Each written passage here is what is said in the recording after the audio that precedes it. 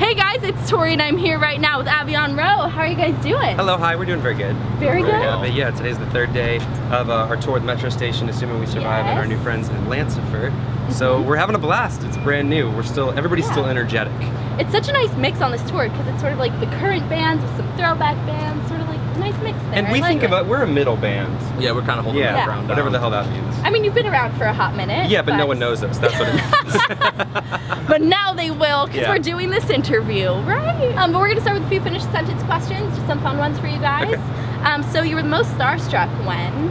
In 2008, one of my other bands played Warped Tour, and it was like maybe like 1 in the morning or something, and they had this big after party. It was in Dallas, and you had to be 21 to get in.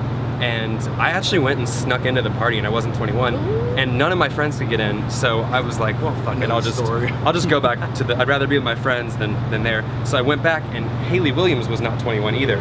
So we ran into her at the parking lot, and I totally got starstruck and just met her and was like, I love your shit. Yeah. You sold Hayley out to her. Like, that's cool though, because sometimes you forget that like Paramore used to be a Warped Tour band. So yeah, it's pretty cool. It was, I think it was 2000, maybe it was 2007 actually. I don't know. Someone sounds like around the time. Yeah, somebody let us know. So what about you? I met Patrick Stump when I was like 13 years old, and like I was just like, hi. I was like, I'm a huge fan. I couldn't really say much else. I'm sure he's never heard that before. Well, it was actually like it was before Fall Out Boy. It was Fall Out Boy. Like they opened up for Mest. What year was it? Like 2003 or something, something like that. They were just about to put Take This to Your Grave out, and I was just like, I love you guys. You guys are great. It was awesome. So now the highlight of your career so far was when? Well, for me it was putting out our most recent record, In Separation. Even after all this time has passed, it's been over a year since we put it out, I'm just still so proud of it and what we created as bandmates and as brothers. I'm just really proud of that, and to this day it's probably what I'm most proud of. Just since we put it out, the whole thing's just kind of been one big ass highlight. Like all the tours, all the shows, just all the memories that we've made just the whole time. I couldn't pick one out. We're a band that's really good at celebrating like little milestones. So even just the small things, we're like, yes, this happened, whatever, you know. Yeah. Next one, the song you currently have on repeat is? Honestly, that new Halsey record. There's a couple songs off that I finally just recently got into it. I turned him on to it. Yeah. I took my headphones out the other day and I was like, dude, this record's really good. He's like, you're 6 months late. Sometimes you need like kind of a break in your life to make room to allow new music in. Yeah. You know what I mean? If you like slam with stuff, you're like, I don't have the effort to put into listening to a new record. What's the one song though? Heaven and Hiding. That song's really good. I really like that song. Well, okay, same answer. I like all the Halsey shit. True. And last one here, your favorite thing to do when you're not on tour is? Sleep. Yeah. I'm gonna go with sleep actually. We work really hard all year round, even when we're not on tour. Especially probably when we're not on tour. We write a lot of music. It's good that you guys are always thinking. Yeah, always working. Yeah. And so let's talk about this new album that you guys are so proud of. In Separation is out now, and I read in another interview that perseverance was the main theme of this album. So why was that message just so important for you guys to convey? I really don't think we set out to write a record about perseverance. I think it kind of became a theme just by the fact that the world kept seeming to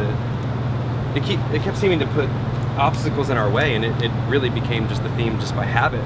Yeah. You know, the only way to get it done was to persevere. The only way to support it and believe in it and fund it and work on it every single day and live it and breathe it was perseverance. And eventually we were only writing it for ourselves.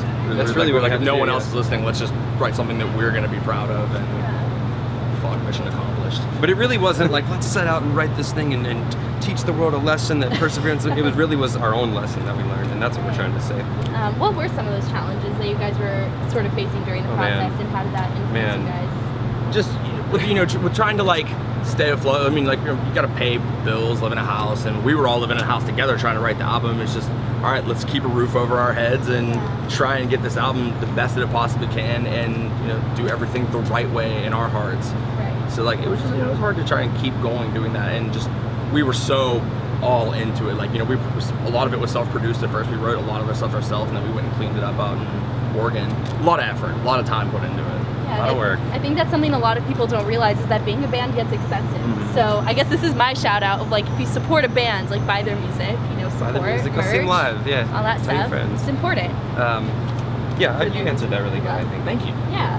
And so which song do you think people who haven't heard the band before should check out from this album as a first impression? That's kind of a loaded question for us. It's a good question because But one of the things I think that we've always kind of loosely prided ourselves on is that we're a pretty versatile band. We have songs like The Escape that are pretty heavy and energetic, and then we have songs like Into the Rest, which is one of the more popular ones that's like this slow anthematic one, and we never really thought of ourselves as being that band that much, but because for a lot of reasons it's the one that everyone kind of knows, it kind of is the band that we are, I guess. So man, I don't know, I think the best advice for someone to get whatever the hell Avion Roe is would be to listen to a whole album. Just take 48 minutes and sit through the whole thing, because one song really can't do it. Which song did you choose as like the first single from the album? Well, Into the Rest was. Into the Rest, but okay. with Kellen Quinn on it, how could we pick anything else? Because, you know what I mean? Like, he's the man. We'd be shooting ourselves in the foot. That's fair, that's fair. But you guys are on the tour with Metro Station right now. Yes. So what are the plans for after this? What's coming up? Just like we kind of spoke about earlier, is to get back home, get in the studio, keep writing, and figure out the next job. That's true. It has been about a year since his last album came out, so it's about that time, isn't it? Awesome. Time is flying. I'm excited to hear some new stuff from you guys soon. And everybody who hasn't heard In Separation yet, make sure you check it out. And I'll see you next time. Bye, guys. Bye.